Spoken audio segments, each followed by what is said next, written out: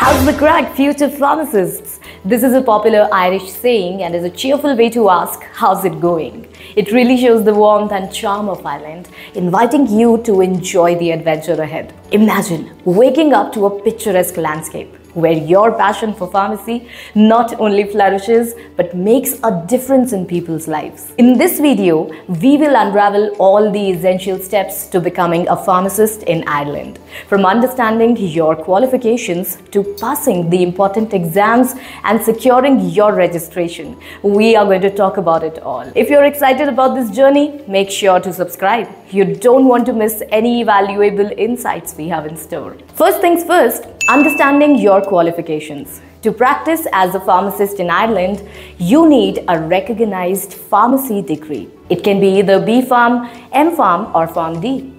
If you studied outside the European Union, don't worry. The first step is to start with the third country qualification recognition or the TCQR process. Your journey begins with the application verification. This means you will submit your academic transcripts and proof of your pharmacy qualifications to the Pharmaceutical Society of Ireland or PSI.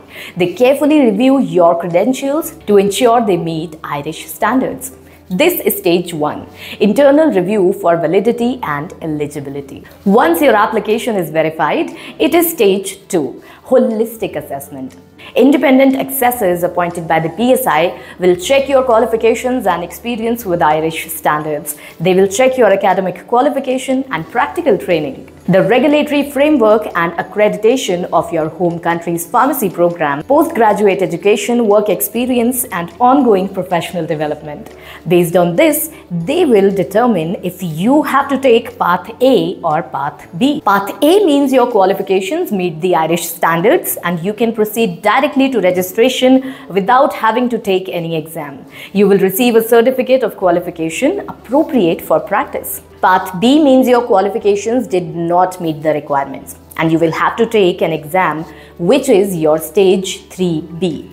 The examination consists of 2 parts, MCQ and OSCE. You will need to pass this exam to move further. If you pass the exam, then you will receive a certificate of qualification appropriate for practice. This is your stage 3A and 4B, the final step in the TCQR process. But hold on, before you can register with the PSI, you will need to demonstrate your English proficiency as well. This step is vital, as effective communication is the key to an effective pharmacy practice. You can show your English skills through tests like IELTS, OET or TOEFL. Once you go through the TCQR process and meet the English proficiency requirements, it's all done.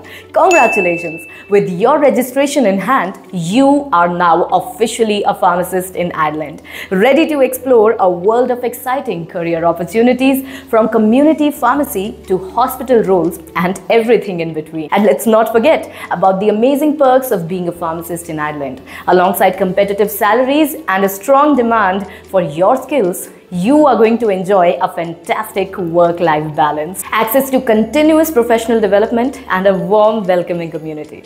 As they say, 100,000 welcomes, a perfect reflection of the friendly atmosphere you can expect. And if you're looking for comprehensive support, consider enrolling in our PSI Pharmacy Exam Preparation course. And if you have any questions or need any personalized guidance, don't hesitate to fill out the form in the description for free one-on-one counseling. Thank you for joining us today. And if you found this video helpful, please like, subscribe and share it with your fellow aspiring pharmacists. Here's to your success in Ireland.